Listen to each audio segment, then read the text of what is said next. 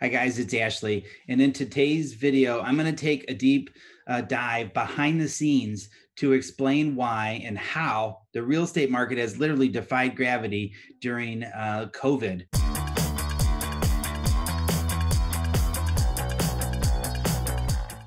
The real estate market has been surprisingly strong, and I have some very specific data that I want to walk you through that really addresses that and explains how that has occurred.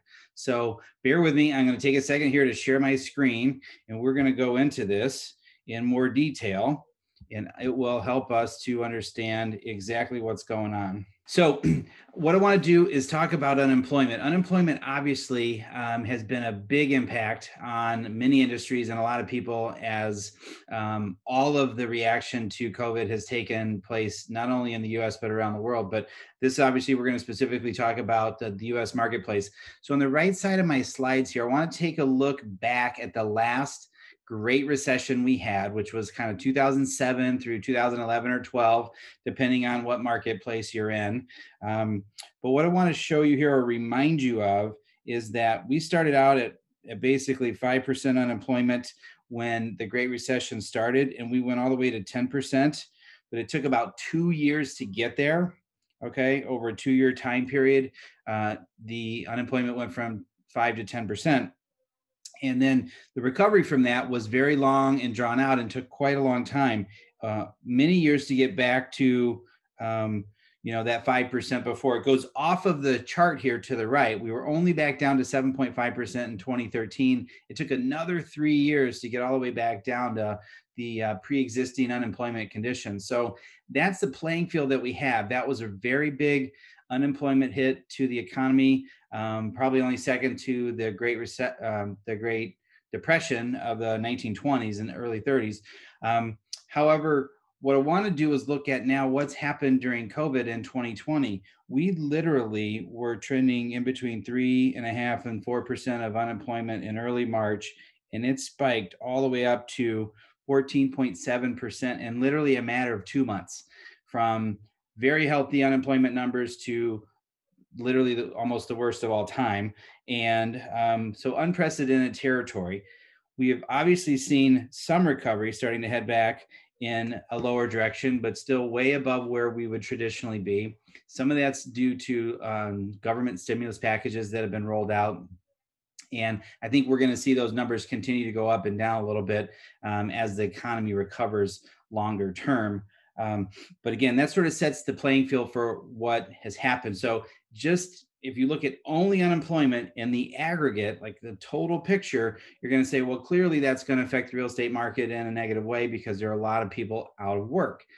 Actually found a different story behind the scenes.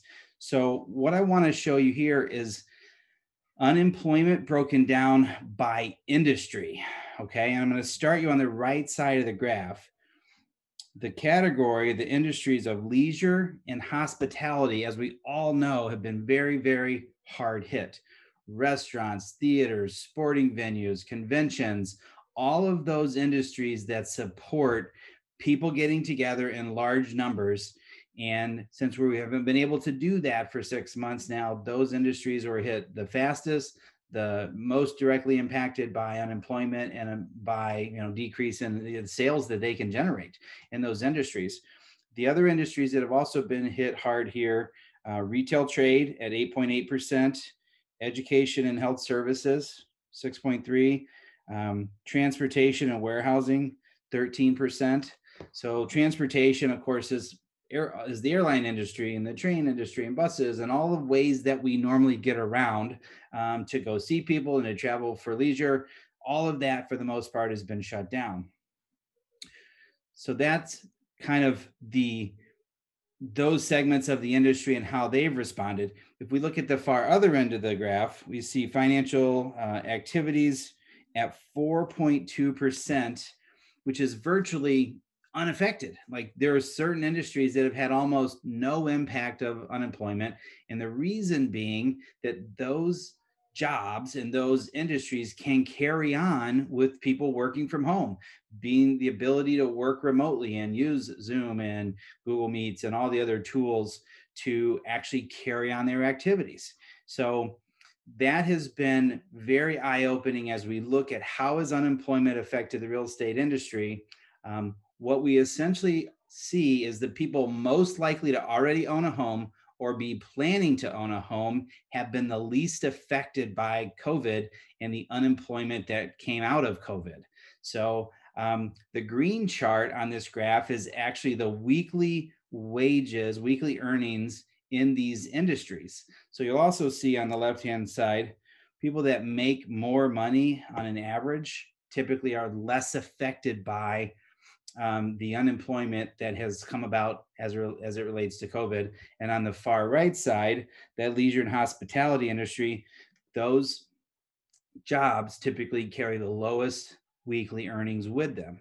So there's sort of this inverse proportion or inverse relationship of the more you make, the least affected you are, and the least you make, the more affected you are, which is obviously been a very big struggle for those groups of people.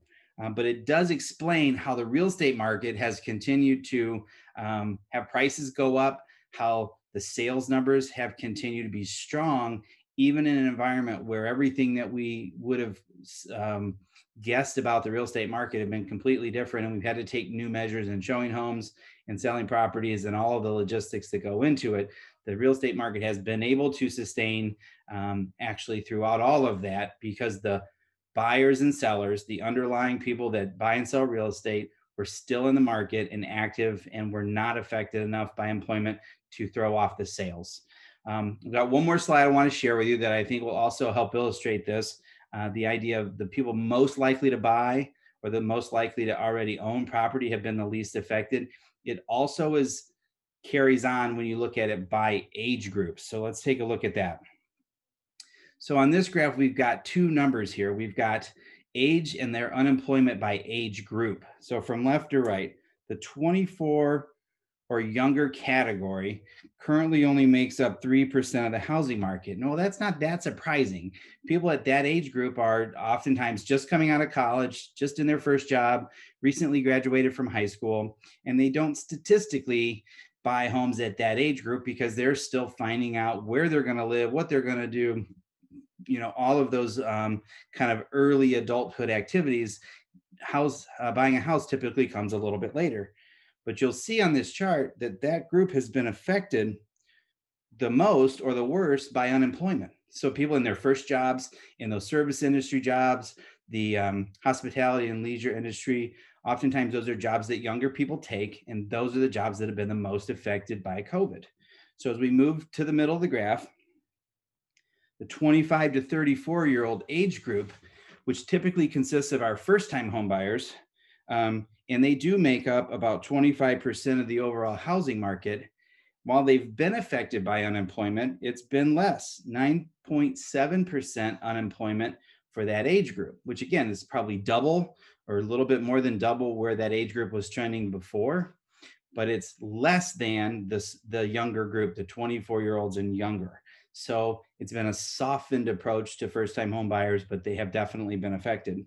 And then as we look at the third category here on this, we see that the 35 plus age group, so people most likely already own a home or be ready to upgrade, buy their next home or move up in size, they have been, again, the least affected, 6.8% unemployment for that group of people. So those are the ones that are continuing to drive the real estate market. So said another way, or to summarize what all this information means, the reason the housing market has been able to sustain itself through this whole period is the people most likely to buy a home, sell a home, or invest in real estate have been the least affected by unemployment, and therefore they're still financially able to move forward. So I thought that might be helpful to break it down and help us take a look at which industries have been the most affected. We kind of knew that by common sense, but it definitely helps shed the light on and explain how the industry as a whole has continued to move forward actually and be above expected sales during COVID. So just wanted to give you that information. I thought it was very helpful to take a look at. If we can help anyone that you know buy or sell real estate, if you're looking at it yourself, please reach out. We're always here as a resource. I'm Ashley Carter with the Carter Group Chicago and Keller Williams in Lincoln Park. We look forward to seeing you on a video real soon. Take care and have a great day.